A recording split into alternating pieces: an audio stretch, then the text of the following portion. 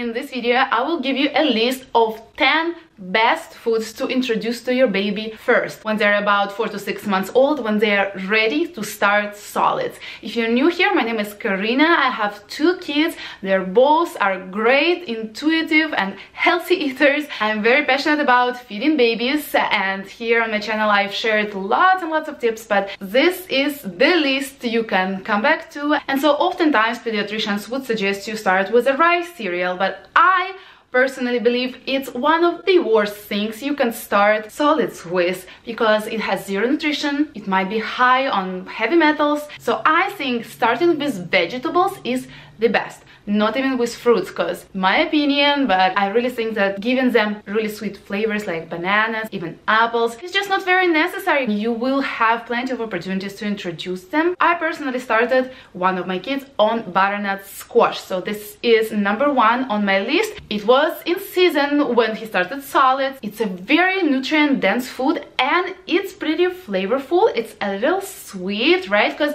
their taste buds are so pure and clean, they can feel the taste of the plain vegetable so much more than we can. And so that's another note here. I believe into not adding any spices, salt, especially in the very beginning, at least for the first couple of months, because it's just not necessary. Let them enjoy the real taste of food. And I've started my kids on purees, then we kind of did a baby-led weaning mix with purees, but you can do both with butternut squash. Another great vegetable to introduce to your baby first are sweet potatoes. They're also very nutrient dense. They are in season almost whole year. It's so easy to cook, to make a puree or just mash it with a fork, right? And same goes for baby-led weaning, when you can cut it up in a little strips they can hold. Certainly a great idea to add to a puree your breast milk or formula, so that it gives them a more familiar taste. And if we're talking about breast milk especially, it helps with digesting this food. With my first, I started actually with broccoli, and I think broccoli is the best cabbage family vegetable, because for example cauliflower mostly gets people really gassy and you really don't want that for your baby. So broccoli are not very flavorful, which is also a good thing, but you can add your breast milk or formula to it to make it a little more familiar and tastier for that matter. So broccoli are number 3 on my list, and there is no particular order to this. You can start your baby on any of these products whenever they're ready, but of course discuss this with your pediatrician first. Let's move on to what I think about introducing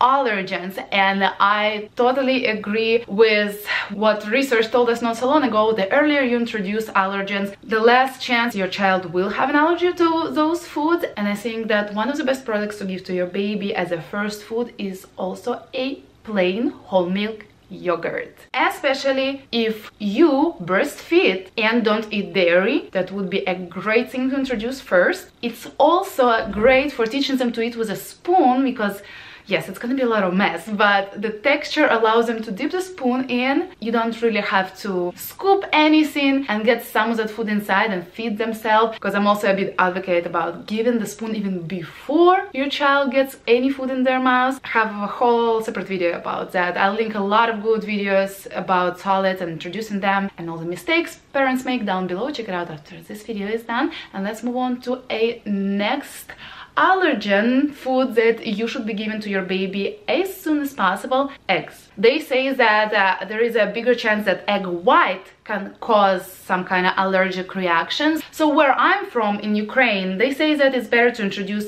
egg yolk first, but here in America they actually tell you to do a scrambled egg for yourself and your baby, like whenever they're ready. It could be their first food. You just definitely have to watch for a reaction, especially with those big allergens like dairy and eggs. Don't introduce any new foods for at least 3 days and watch your baby's reaction.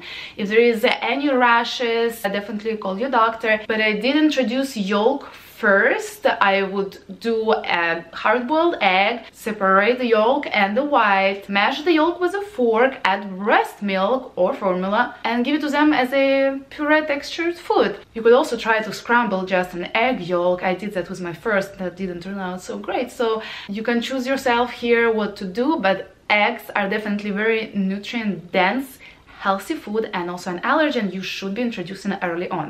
Let's go back a little to vegetables. I have two more veggies on my list: beets and carrots. It's not very common to eat beets here in the US, but in Ukraine, beets is like one of the most popular ingredients because Ukrainian borscht is made with beets. And they're very healthy, they are pretty sweet, and definitely very fun because the color is different, it actually leaves pink stains on their face and hands. But hey, it's something different to try. The most important thing, it's healthy, it's cheap, and another option to give to your baby, because I remember very much when there is time to introduce something else, I run out of ideas, and this is a video for you to come back to get some ideas of what to give to your baby next.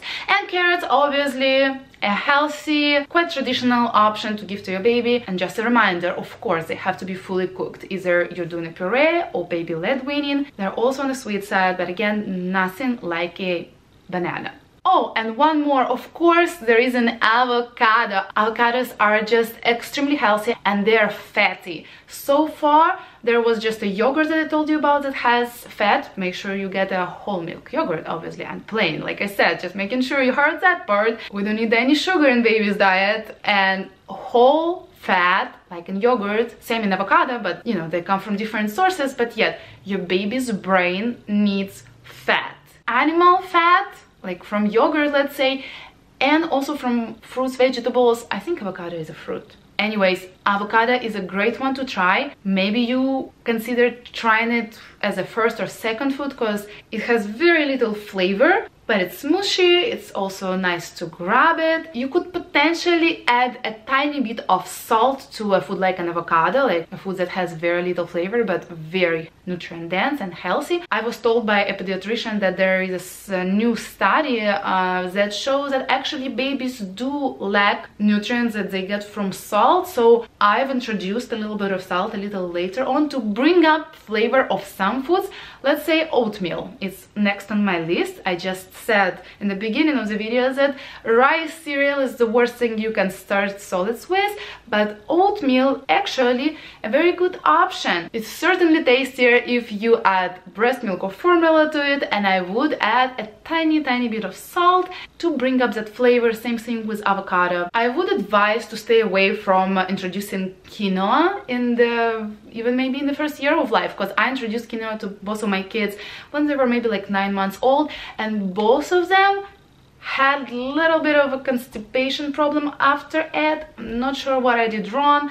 I tried to make it really thin, you know, with lots of water or breast milk, but nevertheless they still did have some stool problems after it. So certainly stick with oatmeal. There are definitely other options for like cereals like barley, maybe even millet, buckwheat. Those are healthy whole grains that you can make into a cereal. I have a video how to make your own baby cereal. I will link down below. It's so easy. I also have lots of unpopular opinions on store-bought baby foods. Once again, we'll have lots of videos about that. And here I want to mention another thing you can either buy at the store or do yourself: hummus.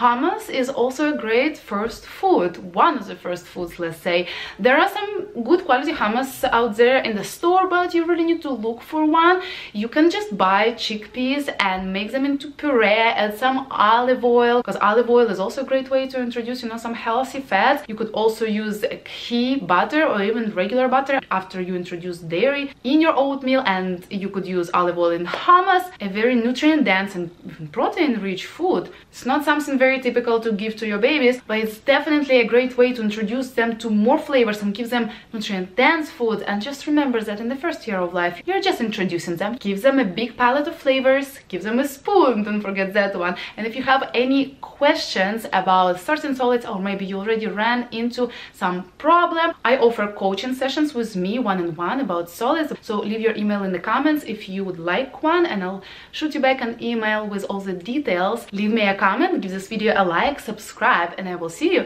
in this one.